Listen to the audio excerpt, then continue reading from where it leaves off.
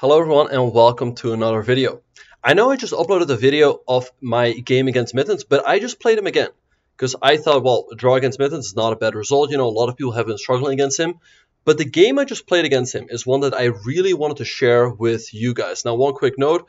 After that one draw that I made against him, I played another game and lost. But this game is something you definitely want to watch. So let's have a look.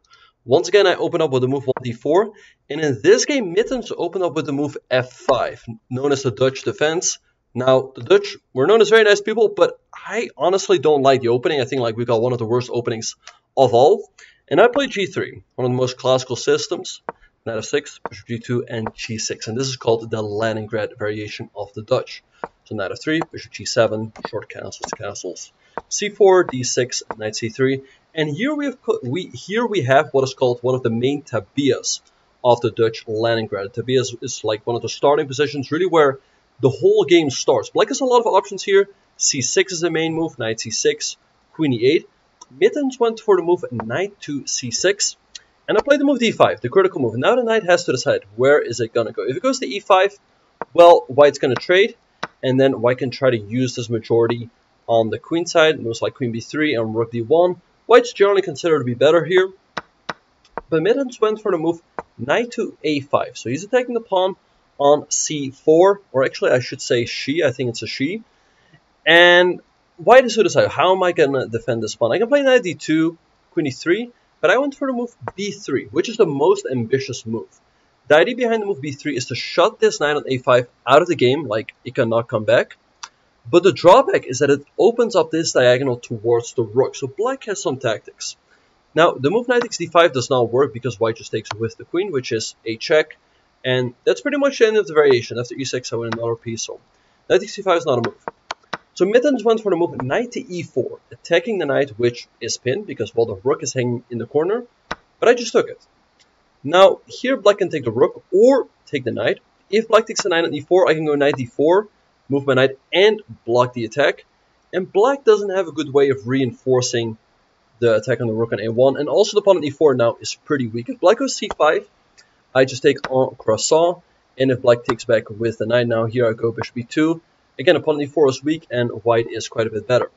So Mittens decided to take up the challenge and take the rook on a1 right away. And I play knight e5. So I'm down at full exchange, but again, Black's king is a little bit exposed because of that move f5 on the very first move. Again, that's why I don't recommend playing the Dutch. And also this knight on a5 is kind of off. And I have the idea of going knight d4 and put a knight on e6. So Mittens played the move c5, taking knight e4 out of the position. And here, perhaps I got a little bit too ambitious or aggressive. I should have just played the move e4. Opening up the center, rook e1 also is an idea. Maybe h4, h5 later. If black takes an e4, I go knight h4. And white's attack looks pretty scary. Again, I have a lot of pieces around black's king.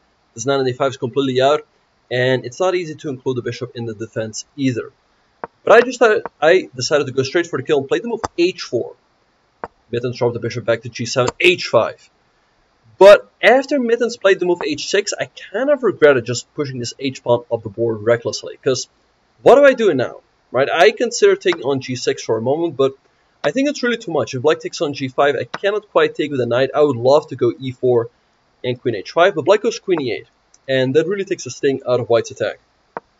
So I had to play knight e6. Black has to take, we take, and Mittens played g5, keeping the king side a little bit close.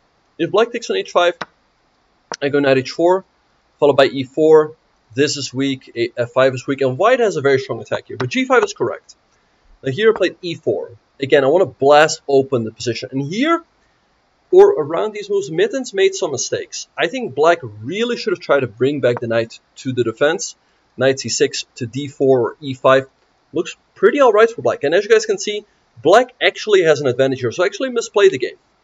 But Mittens with the pawn on e4 looks pretty logical, but here just go knight h2. My idea is that I want to take the bishop on e4, put the knight on g4, maybe drop the bishop back, queen c2, and all of a sudden, things get very scary around the black king. And again, here I think Mittens really should have played the move knight c6.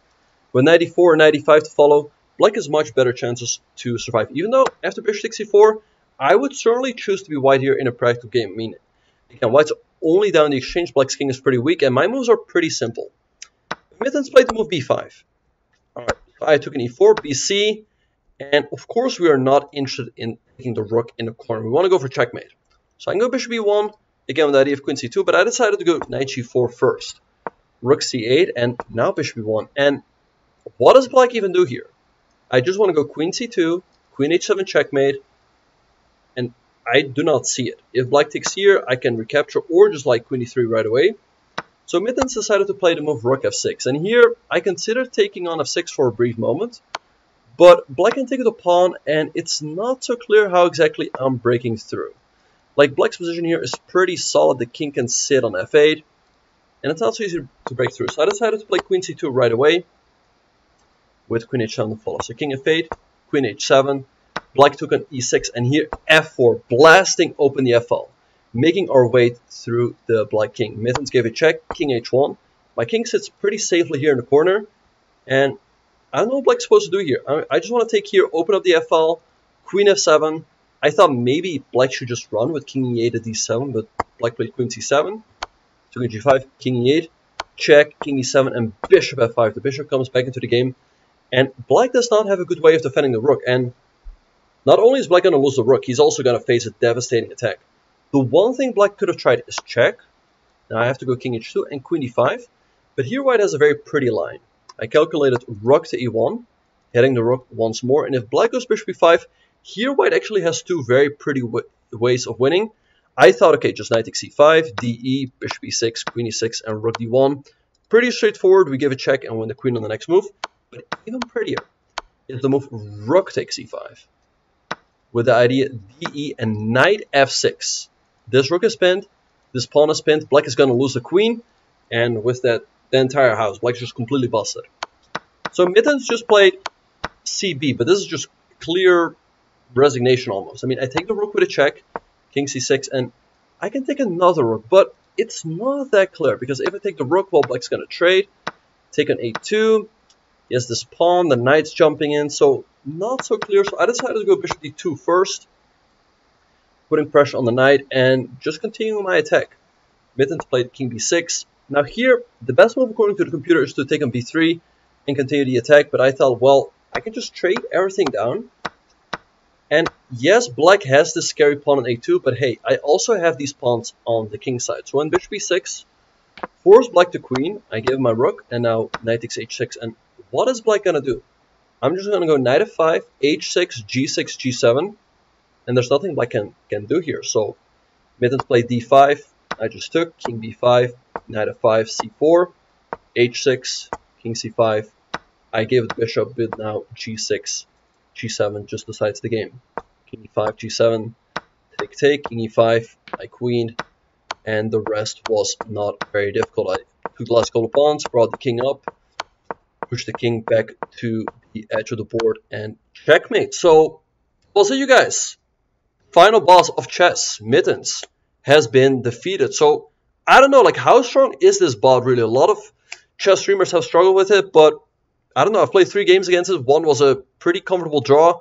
I lost one game, but in this game, we absolutely crushed the bot. So, let me know what you guys think. Anyway, I was very happy with this game. Hope you guys enjoyed watching it, and I look forward to seeing y'all in the next one.